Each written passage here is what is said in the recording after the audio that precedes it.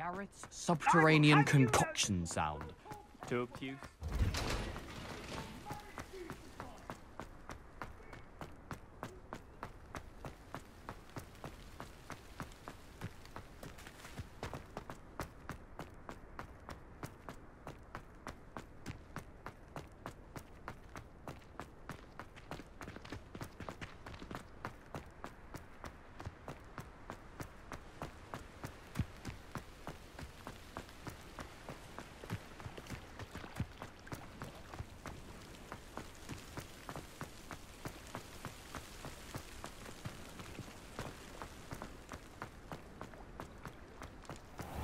I'd sink like a stone.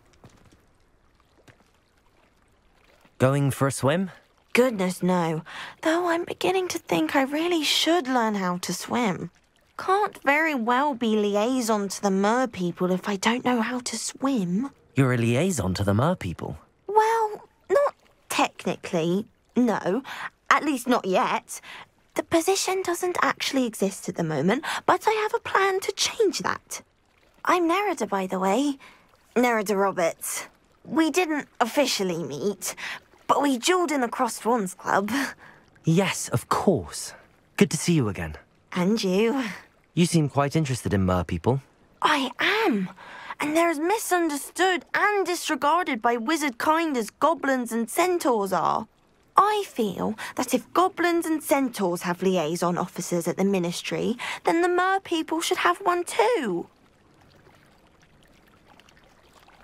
I'm impressed. I think reaching out to the mer people is a grand idea. You do? Oh, thank you. Of course I haven't exactly done anything just yet. I presented them with a gift a few weeks ago, and they wanted to leave me one as well, in one of their caves. Reciprocity and an offer to visit.